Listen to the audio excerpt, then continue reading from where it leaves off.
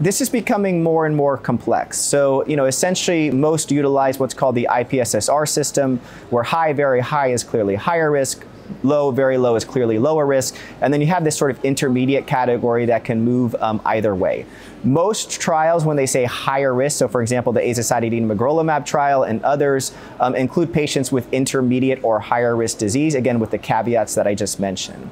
That being said, we know that the mutations that these patients have has highly relevant prognostic value.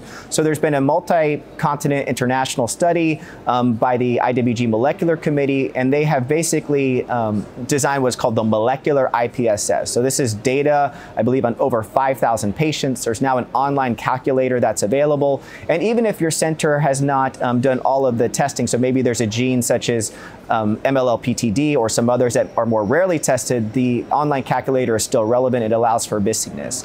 So essentially now we have 6 categories instead of 5. It looks like it has a little bit more prognostic value. So I think it's going to be helpful in our discussion with patient, though, how this will impact treatment, since all of the pivotal phase 3 trials ongoing right now are using the older clinical systems, I think is still a big question.